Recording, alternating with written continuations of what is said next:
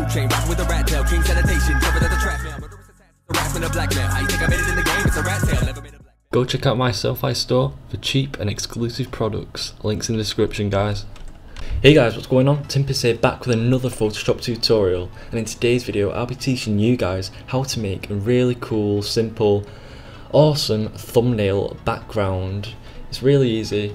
You don't need much. All you need is the brush pack that I'll put in the link in the description below, so you can just download that. It's actually Sezo's 40k brush pack. It's free, so yeah, you can download that. It's got really cool brushes. You only need to use a couple though. But anyway, let's get into the tutorial. So first of all, you're gonna need to just have any color. You can change it at the end with the hue and saturation, but I'm just going to choose blue.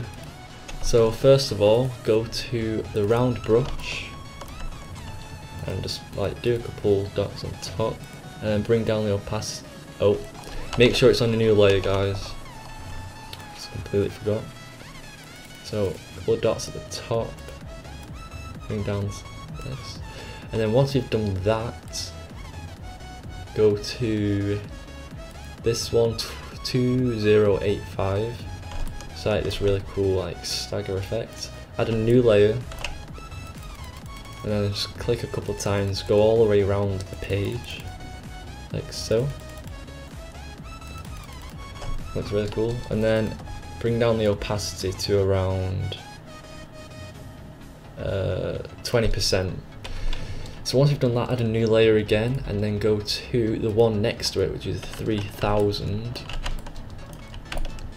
Oops. And then you just want to kind of go over the page, just in the same position. Just leave the brush in the same position, just click a couple of times, and then you get this.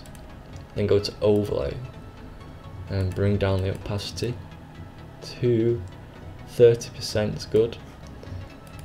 And then once you've done that, in fact, go to the rectangle tool and go around the outside. Make sure it's white. You want to make it quite thin, not thick. And make sure it's all the same length all the way around, like so. I'm just going to do it quick for you guys. Move that over a bit.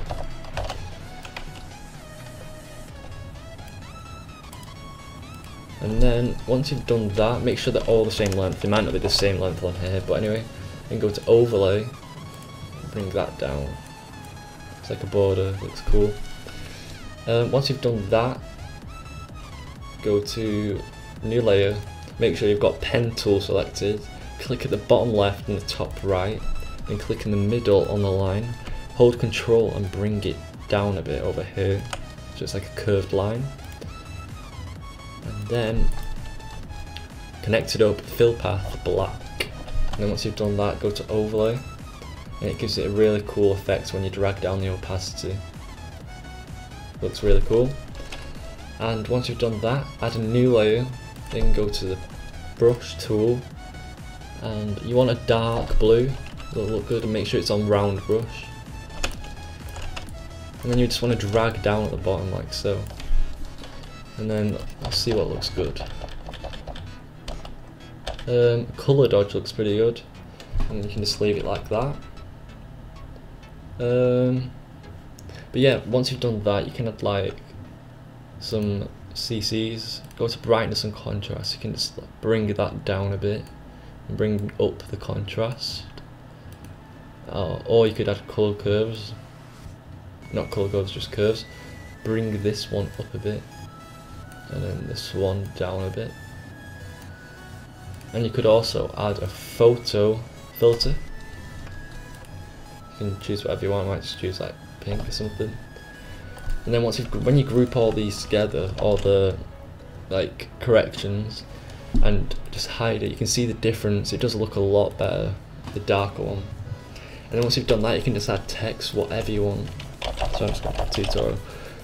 So yeah, that's basically it. It's just how to get a really cool background stock. It's really cool. You can have it on thumbnails, or you could even have it on banners or posters.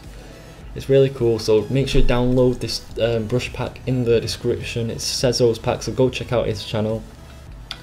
But yeah guys, I hope you enjoyed. make sure you hit the like button. Subscribe if you're new, please subscribe. We're getting close to 650 subs, and share as well. But yeah guys, thanks so much for watching, and I'll see you guys in the next video.